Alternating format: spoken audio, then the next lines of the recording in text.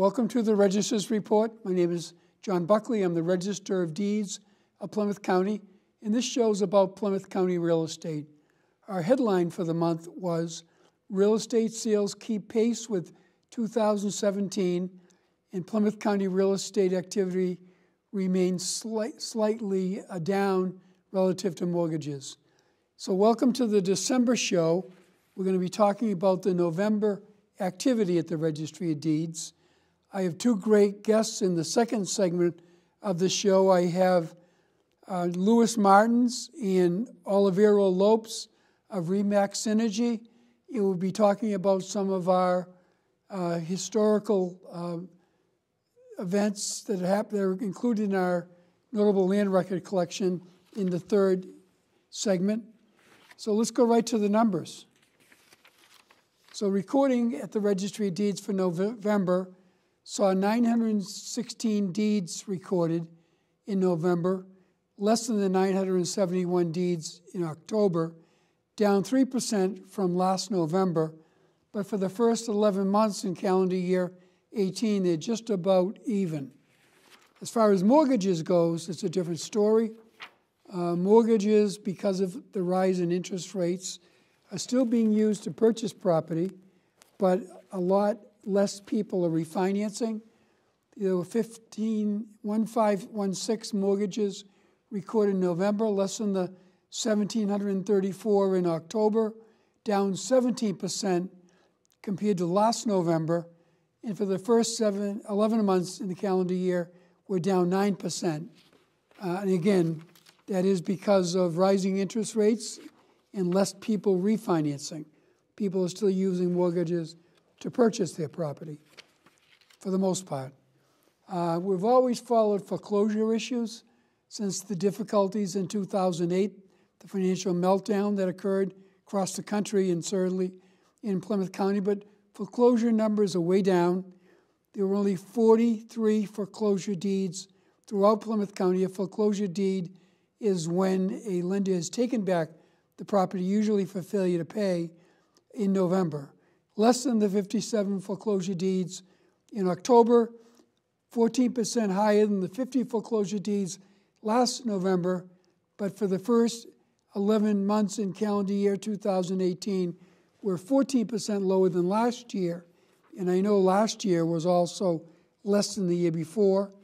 The next image you're going to see is of foreclosure notices.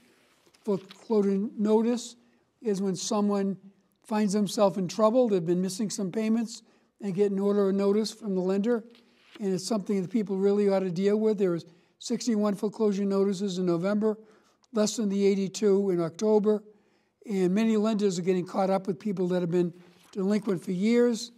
You're going to see a listing of foreclosure deeds and notices by community, from Abington all the way to Whitman. The number of foreclosure deeds and notices are less than years before, but in the case of Brockton and Plymouth, for example, they both had 10 foreclosure deeds when people lost their property to lenders. We've begun e-recording at the Registry of Deeds in Land Court. Our next training room will be January 3rd. We run a free online training session live at the registry, how to search your records online. Call in advance, is limited spacing, 508-830-9290. Ask for Lorna Green. And we still have the Rochester Historical Society as a display in our building in Plymouth. And we recently opened a new office in Brockton, a new satellite office, a third location for Brockton satellite office since 1994 at 32 Belmont Street, right next to the Superior Courthouse. So my guests on the show coming up are, again, it is Louis Martins and Olivero Lopes of RE/MAX Synergy, talking about what's going on in the real estate market in Plymouth County. We'll see you in the next segment. Welcome back to the Register's Report. My name is John Buckley. I'm the Register of Deeds of Plymouth County. This segment of the show is always educational in nature. We've had surveyors, assessors, commercial real estate brokers, and of course many realtors, because realtors are the people out on the street working what is happening out there in the real estate market. I have two great guests this morning. I have Louis Martins of Remax Energy. Welcome, Louis. Thank you for having us. And I have Olivero Lopes of Remax Energy. Welcome, Olivero. Thank you. So thank you for coming on the show. I had mentioned to you earlier what it is. We try to give people a little background what's going on out there in the real estate community. But first, I think it would be great if you could say how long you've been in the real estate community and how you get into the real estate community, Louis. Want to start, or you want Olivero to start? You can start. Go ahead, Olivero. I started back in 2014 as a young agent in the real estate world. I really wanted to get into it to bring Brockton to a better place. Build and rehab homes for families, get them all under one roof. Just bring more to the city.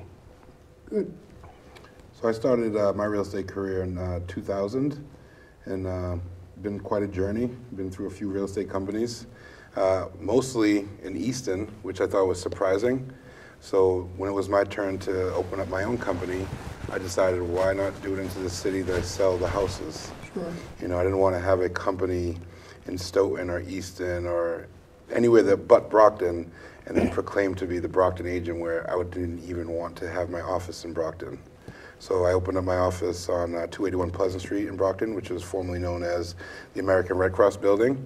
And I am a resident in Brockton, so it just made sense for me to have my business in the same city that I live in. So I'm going to ask you a couple times during this show to put out your contact information. Olivero, do you want to start? How people can reach you? Yes, they can reach me directly on my cell phone at 508-521-4046, or at my email is oliverolopes2@gmail.com, or at the office at 281 Pleasant Street. Great. Louis? And you can call me direct at my extension, 508-857-5392, extension 201. And if I'm not in the office, it will ring directly to my cell phone, so you're always able to get a hold of me. Great. So let me start with you, Louis. How has 2018 gone? We're in the 12th month of the calendar year, and certainly been a journey for those in real estate over the past year. I would say for 2018, it's been a really good year. As far as the numbers go, we're going to match the same number of sales we did last year. Mm-hmm. And this time of year is actually more surprisingly busier for me than it is during the spring and summer, where most people think that the market's the best time to sell. Yeah. I have more of my sales from October through February. And Olivero, can you, how's it been? Yeah, from your perspective. It's been very well for me, from Remax Energy, personally.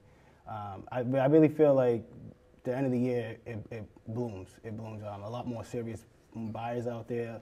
People want to get into homes before, the holidays and before the end of the year. So sometimes people want to get in the house before the New Year and make it a New Year's resolution somehow, some way. So at different points over the year, there are a lot of concerns about the lack of inventory, and many realtors had expressed that problem to me, and it was also a problem for buyers because many times they'd go to a property and multiple offers and sometimes over the asking price. Have you had that experience this year? We've encountered that a lot in the last, I would say, since 2015. It started for me personally. But I feel like if buyers took their time just a little bit more and made better decisions as far as waiting, because you don't have to buy the first house you see, but if they waited a few weeks, they'd get a better deal. Because we're finding great deals right now in the market for homes that were passed up because it didn't sell in the first 2 weeks. Doesn't mean it's not a good home. It's just maybe there's 5 more just like it that somebody wants to see, and maybe schedulings didn't, come together for people. But if you just take your time, there's plenty of inventory out there. You really just got to pick and choose which ones best suit your family. But as far as the inventory, I haven't had a problem with anybody telling me there isn't enough for sale. Okay. And any comments on that, Olivero? Yeah, there's been situations where families come into open houses and they see a lot more other families there, and they get maybe discouraged or just want to, hey, I want this house, so they'll go over the asking price. There's been plenty of that, but like I said, like as a buyer, you want to take your time. You want to get out there and be active, looking at homes each and every day. He's a very good buyer's agent, where he's won a lot of these bidding wars. Right. On his end. With the proper terminology, Sure. the way you write your offer, it's going to be more. And the way you approach a listing agent, you know what I mean, how you Right. contact them, all comes into play. Right. If you have a good agent working for you that builds relationship with other agents, because in the end we all have to work together. Right. Bidding war is never a problem with us, because they'd rather work with agents like us from this company or other companies that know how to present offers correctly and close the deal. That's the bottom line. And like when they it comes down to it. say, communication is key. You know what I mean, no matter who you are. So I assume your company represents both buyers and sellers. Yes. Yes, sir. So let's follow up on that. What should a buyer do, person looking to buy a home, do to prepare themselves for a purchase of a home? Schedule an appointment. Come into the office. First step is come talk to us. Come talk to us, and we'll get you from A to Z. We'll get you ready. One of the things that we do differently, before we rush out to push somebody into a house, we sit down with them, we pre-qualify them with our in-house lender, we check their credit score. If their credit isn't up to par where it needs to be for certain programs, we also offer free credit repair, and we help those people get to where they need to be, so that way they are able to buy that house. And then from there, we basically break down what you can afford on paper and what you actually want to pay out of your pocket, because they're two different numbers every time. You know, you might be approved up to $500, but you don't want a $500,000 mortgage payment. So we kind of explain that to them and show them and keep them into their comfort zone, and we only look into their comfort zone. So that way when they're going through the process, they know exactly what they're paying for a house before they even go look at it. They know that's in their affordable range. So Olivero, what percent of the people coming in are already pre-approved for a mortgage? That's a low percentage. Most of them are not. Most of them do come in and get pre-approved on the spot. Okay, great. So any other tips to buyers to be prepared before they come in and see a realtor? Make sure you have enough money saved. Yeah. Make sure you have all your documentation that you're going to need. You know, pay stubs, bank statements, tax returns, because you're going to need that to submit your loan. And just make sure you know what you want, and separate your wants and your needs, because everybody needs 2 bedrooms, but everybody wants 4. Mm-hmm. So if you can separate the differences of the extra, you should be able to buy a house, and if you can get the extra into that transaction, then it's just a bonus. And if you can figure out like a budget where you want to be every month, as far as your mortgage, taxes, insurance is included, you know, figure that out with your spouse, you know what I mean, with your family, where you want to be every month. Yeah, because everybody wants to buy a house. You still want to go on a vacation. You still want to go out to eat every now and then. Right. You know, so you don't want the house to stop you from living your life. And how many people have done the homeowner buyer courses, you know, the training courses? What do you? So as far as how many people that do that in advance? every single one of our buyers that have purchased their home through us has gone through our little program to start. We have 23 agents ready to sit down with any single person that calls us at any time. The only day we don't work is on Sundays, because it's the day of the Lord. So Monday through Saturday, you can come in up until 8, 9 p.m. If that's what is convenient for them, we make it work. And I only live a minute away from the office, so I'm always in and out of there for the clients. But it's always recommended. We don't like online pre-approvals because a lot of the information is never verified. So we always suggest, can we have our guy take a look? You can still use this company. I don't want to say their name on air, but let our guy take a look at it.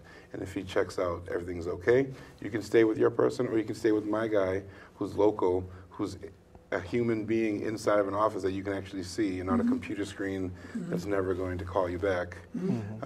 That's the best way I feel like to do business, because you're not buying a pair of sneakers that you can return in a week. You're buying a house that you're there for 30 years. Right. So let's go to the other side. And somebody that wants to sell a house, what kind of tips or advice do you give to that person when they were to come in, and what do you do step by step to sign them up and ready to go? So we do a lot of what's called market analysis. People want to know what their house is worth. One of the biggest things I find is sometimes people wait too long to have us come, and they've spent $10,000 on a walkway that doesn't bring you any value back in your house. It just looks nice, but it's not going to raise your house up $30,000. So I usually tell people, well, have me come over, or anybody in my office for that matter, come over and take a look at your house, and they'll tell you what to do and what not to do so you can maximize your value. You know, things that the bank's going to look for, like 90% of the buyers go through FHA. You don't want to eliminate those buyers because you didn't paint the chipping paint around your windows and things like that. The necessary repairs that a bank's going to look for that would disqualify them from a mortgage. Those are the number one things we look for to have you repair first before we start doing the little extra things that could bring more value to your home. Because if you have 100 people that are interested in your house and 98 of them are using an FHA product, and your house isn't FHA ready, now you only have 2 people that are ready for your house. It kind of limits how much, and if they're not interested, you know, you kind of like lose out. I'd rather have you have all 100 ready to buy your house, because you only need 1 in the end to buy it. Right. So. And have you had any experience, Olivero, with the Buy Brockton program? Familiar with that at all? No, I'm not familiar with that. Yeah. I'm familiar with the Brockton Buy Brock program, and I honestly don't understand their guidelines because we've sent people and no one can ever qualify because they make too much money. Okay. They need to raise that limit up so people that actually afford to purchase a house can use the program to purchase the house. Okay. Because I want to say that a family of 3, which, you know, husband, wife, and 1 child, cannot make more than $30,000 in a year. Well, if you're only making $30,000 for 3 people, how are you going to qualify to buy that house? Sure. You know, they need to raise the limit so people can actually use it. Yeah.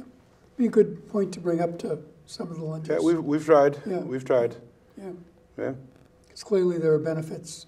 There are benefits. You know, they pay the down payment. Yeah. Right. You know, they help with the closing costs. Right. But if you can't qualify Right. because you make too much money, Right. Right. No, I understand. Yeah, I've heard of other programs like that have a restriction, income restriction, but I never heard the name. Yeah. Taunton has one. I believe it's called Proline, and same thing with the income restrictions. Yeah. And what about the mass housing programs? You're familiar with those? We do a lot of mass housing. I do. It really depends on their credit score. You have to have a higher credit score, 660, to get into that minimal down payment. But it's worked out well because there's no PMI on that type of loan. Right. There really isn't a loan that we haven't done yet. It's just getting the people to qualify, and that's why we stress come in for the free credit repair. You know, because we're going to help you get to whatever program you need to qualify for. Because there are programs like USDA that's no money down in rural areas. You know, so that's a really good program. Yes, it is. And what do you usually need as a percentage down payment for an FHA loan? For an FHA loan, depending on credit score, we have a product through FHA that's no money down, minimum of 620 credit score. Okay. If you wanted to do a 3.5% down, 580 is the minimum credit score you can use. Okay. So any other tips to potential sellers out there? I know a lot of people have been afraid to sell because they were afraid the inventory was tight and they wouldn't find what they were looking for. That's really just prepping the client. As long as you're subject to finding suitable housing, you should be able to have enough time to find the next house. And I feel like sellers selling are more qualified buyers than a first-time buyer because they've already had a mortgage. They know what it takes to keep that mortgage, and they're more qualified, especially if you're selling. You're going to have a bigger down payment to put down on the next house. It makes it much easier for the loan to go through. So let's talk about first-time home buyers. I know you're both aware, I'm sure, that the percentage of people owning homes has gone down since the 2008 crisis, and clearly the so-called millennials are struggling with student debt and other issues and aren't making the jump into home ownership as fast as their parents or other generations did. What do you see as a way to help solve get that problem of getting more first-time home buyers into homes? So that's really a maturity question, I feel like, because I bought my first house at 22. Okay. That doesn't happen very often nowadays. It's usually like 26, 27 now buying. We do have a few buyers that are in that 20, 21 range that are looking. I feel like it's just them being able to keep their money saved and not overspend is where the problem lies. Because as soon as Black Friday comes and a good deal, their credit card's maxed out and they don't qualify anymore. Part of it is Right. where you're spending your money. Right. Right. So let's talk a little bit about where you see the market going over the next year, starting, within 3 weeks we're into 2019. Yeah. And a lot of things going out there in the world, a lot of things happening across the country, and where we're going to be in the early spring. I think what you're going to see is a repeat of 2018. The prices aren't going to go up any higher, and the houses that do go up higher, they're going to sit, and they're going to hurt themselves in the long run because there is more inventory now than there was 8 months ago. I just feel like if you price your house right, market it correctly, there's no reason why your house isn't sold within 30 days. And we've been telling a lot of our sellers, don't wait until May 1st when everybody else is putting their house on the market May 1st. Put yours on in February when there's less inventory and the buyer pool is still big. The buyers have less to choose from in February than they do in May, and they could pass you up. So that could cost you thousands because you wanted to wait till May when everybody else is doing the same thing. So you've both been in the business for a long time, so you've gone through New England winters. Any comments of what you might do differently during a foot of snow compared to where we are right now, Olivero? Get a car that has all-wheel drive. No, definitely bundle up. Hats, gloves, jackets, some thermal socks maybe. Shovel the walkways for your realtors so they can get into the house. That was probably probably... shovel the roof off, snow off your roof as well. You don't want to damage your roof. So people can see. And here's the thing where a lot of people don't think about it. They're like, we're going to wait until March to put our house on the market. There's no snow on the ground right now. Take the pictures now of the exterior. Yeah, good idea. So that way when there's 2 feet of snow outside, the buyers aren't wondering, is there a crack in the foundation? What's wrong? Why do they put it on when the snow's coming? Are they trying to hide something? Well, you got pictures right now where there's nothing outside. You can see everything, and then you can market the same. It's the same house, so you're not doing anything wrong.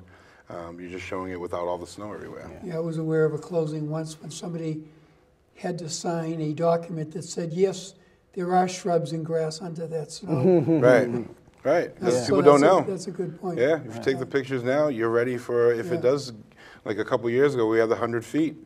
I spent that whole month just shoveling snow. I remember that winter. I didn't show any houses. I just shoveled snow. But even somebody could have been doing that last summer or last spring. I have a house that's going on the market the first week of January, and I have the pictures that were done in August.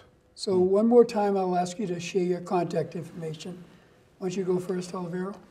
You can reach me directly at my cell phone at 508-521-4046 or at my email at oliverolopes2@gmail.com, and that's spelled OLIVIEROLOPES2@gmail.com. Or you can contact the office or just walk into the office at 281 Pleasant Street in Brockton. And Lewis? And if you'd like to contact me, all calls are confidential, all emails are confidential. You can email me at lewishelpme@yahoo.com or at my office line 508-857-5392, extension 201. Thanks for coming on the show. Thank you for having us, John. Appreciate it. Thank you for having us. Nice to see you. Thank you.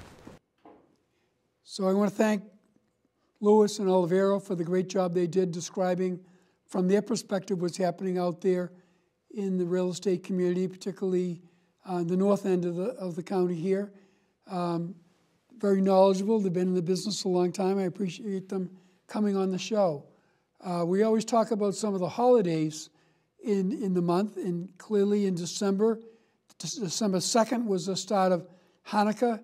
The 6th was Pearl Harbor Day, and we're coming up to the well-known holiday of Christmas and certainly other celebrations of this season. We're going to show a couple of our notable land records related to the holiday season. There was a gentleman who lived in Marshfield by the name of Edward Rowe Snow. He was a well-known author and historian. He wrote over 100 books, including stories of shipwrecks, storms, and pirates, but he was well known for his promotion of the lighthouses of New England. and he was one of the area's flying Santas. People would go up in small planes and drop off gifts for the children of the lighthouse keepers. They weren't as accessible at that point in time than they are now. But Mr. Snow was well known for that way of celebrating Christmas with them.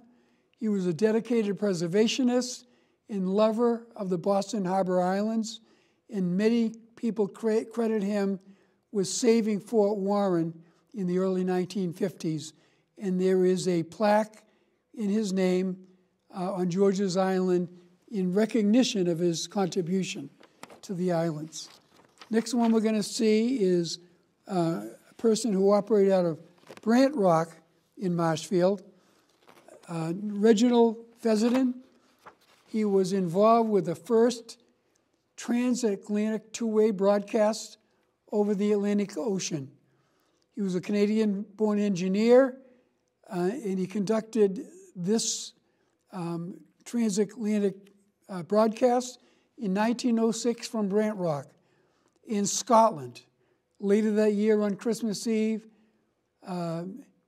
he, on property owned by Olive Blackman, radio broadcast history was made.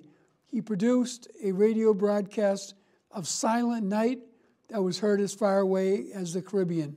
It was a 420-foot radio tower known as the Fessenden Tower, which has since been dismantled, but there is a plaque in his honor on the base of that tower over in Brant Rock. He had previously worked for the National Weather Bureau and as chief chemist for Thomas Edison, who did a lot of experimentation in Brockton and Plymouth County. And his achievements have been recognized by many. Last but not least, James Edgar. James Edgar was a department store owner who started dressing up as Santa Claus. He was an immigrant from Scotland, Edinburgh, Scotland, and he opened the department store on Main Street in Brockton. He had previously dressed up as a sea captain, a clown, and others just to kind of have a welcoming feel to the store. But in December of 1890, he dressed up as Santa Claus based on a cartoon by cartoonist Thomas Nast, and he did it not to be a commercial attraction, but for the benefit of the children.